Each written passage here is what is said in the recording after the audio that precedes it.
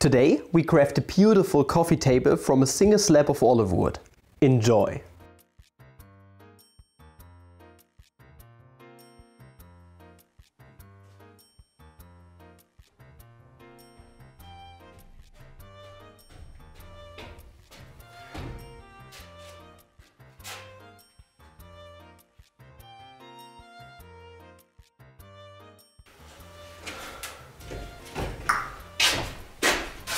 This one has been a present by the wonderful people over on designholz.com, link in the description. This is where I get most of my hardwoods from, and I decided to finally create something from it. Let's create a little coffee table with live edge and the like from it.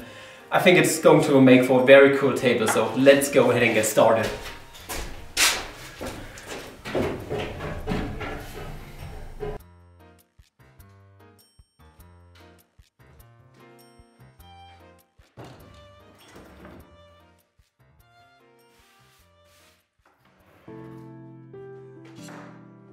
Let's at first prepare the lumber a bit.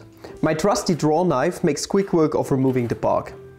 I got rid of it mainly because I'm afraid of it separating from the finished table once it has been placed in a climate at home.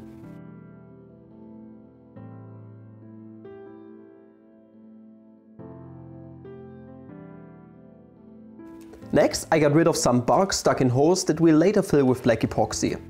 Using my chisel at first for the rough work, I then took my Dremel and removed all the remaining bark that could pose a problem for later epoxy adhesion. On one side of the slab I had a bit of wood that seemed to have broken off, so I quickly removed those 2 centimeters with my table saw.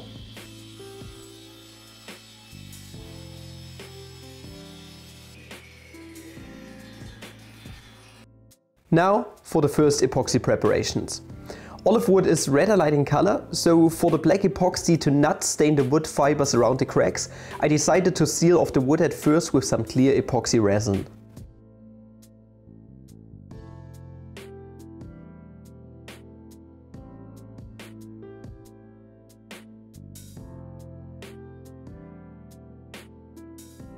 After the resin cured overnight, I began to seal the bottom and the sides of the slab with some strong duct tape and also a few old pieces of wood and a bit of hot glue, just to make sure that nothing is gonna trip out on me.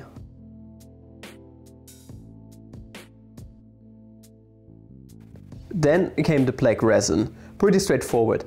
2-to-1 mix of epoxy and a bit of black pigment paste.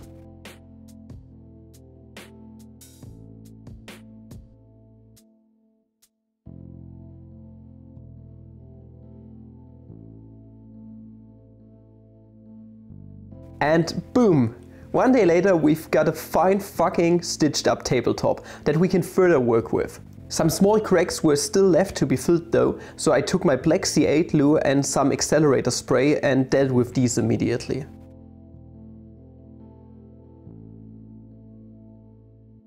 After that, I cut off the remaining ugly edge of the slab and centered both sides flat with an 80 grit. Next came the trickiest part. The slab was slightly bowed when it got sent to me. It was also only 1.5 centimeters thick. That meant I was not able to flatten it any further since it was already hella thin.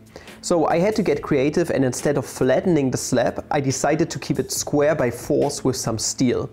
Since it was so thin, I was not able to install C-channels though, so I went with some 0.5 centimeter flat steel. After marking the positions of the steel and the legs, I cut out some ply that will serve as a simple steel insert jig for my rounder.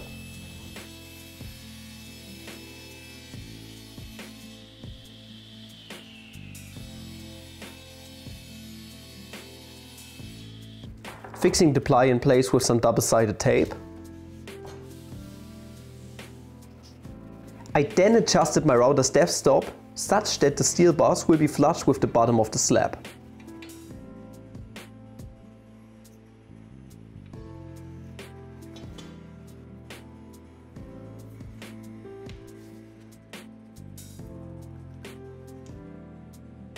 Then it was off to routing with a template bit. This part was pretty straightforward and it didn't take too long.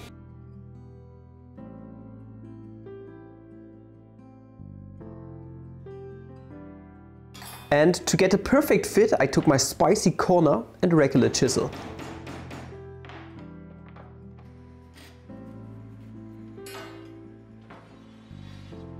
Is it just me or is that fit looking kinda thick?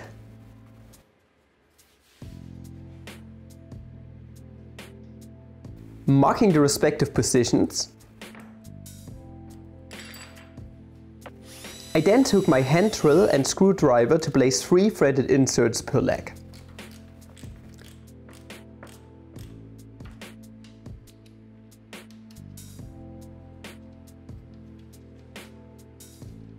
And once that was done, I went over to my drill press and tried my hands on my very first time of drilling through metal.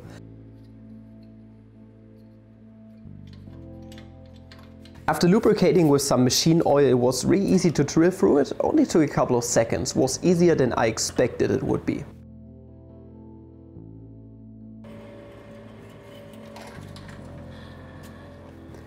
After all the small holes were done, I also countersunk quite deeply with a bigger drill. This is where my threaded inserts will slide into. Next, I chamfered the outside edges with a 45-degree router bit. Shaped the live edge contours with my rotary, hand sanded quite thoroughly, and removed some sharp corners with my file. Once that was done, I added the threaded inserts for the steel bars. Those were 1 centimeter long, so in order to make them fit into the thin table, I had to let them stick out a bit. That was also quite a tricky part, took quite a while to figure out. Hence the countersunk holes in the steel I mentioned before.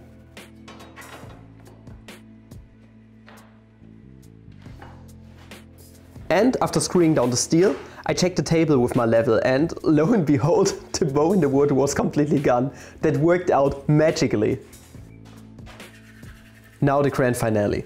Setting all the way up from an 80 grit to a 320 grit, water popping and sanding again from 180 to 320.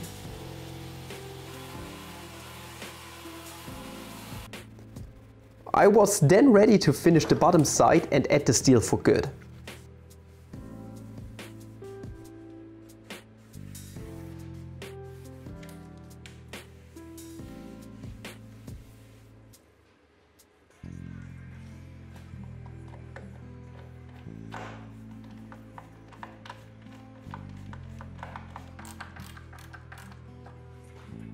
And now let's just quickly repeat the same intimate sanding on the top and the sides.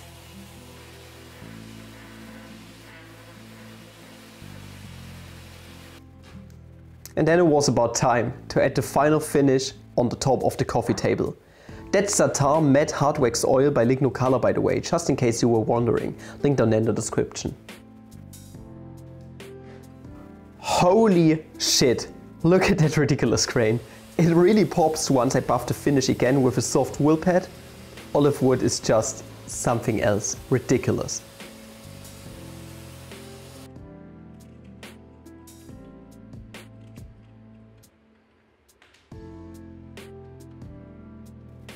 And here's the final reveal. Enjoy.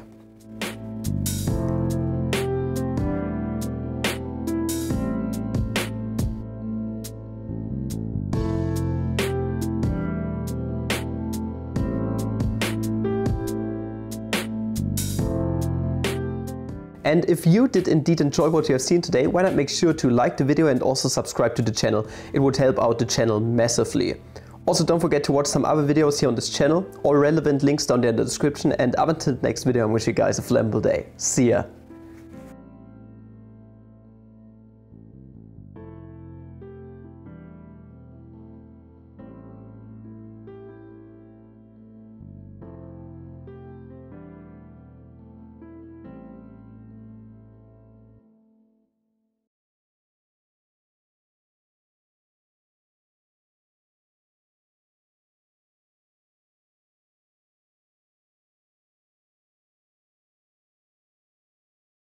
So I just now took pictures for the thumbnail of this video, and I went over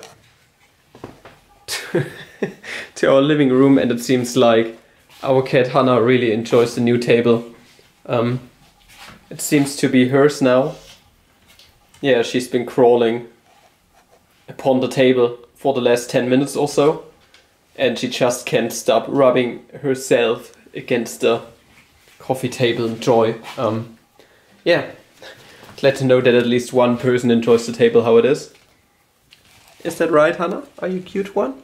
That looked weird.